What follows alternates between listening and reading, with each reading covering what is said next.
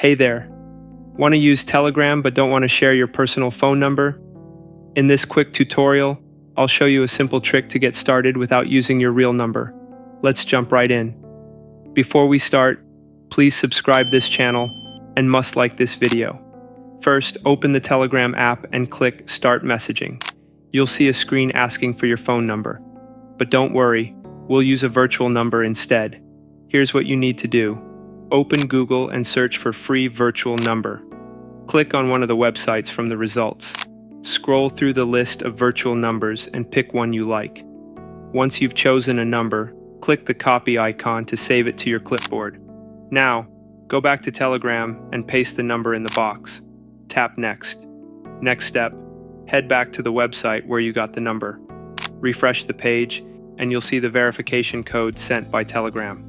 Copy that code and return to Telegram. Paste the code, and you're all set. That's how you use Telegram without your personal phone number. If you found this helpful, don't forget to like and subscribe for more tips. See you in the next video.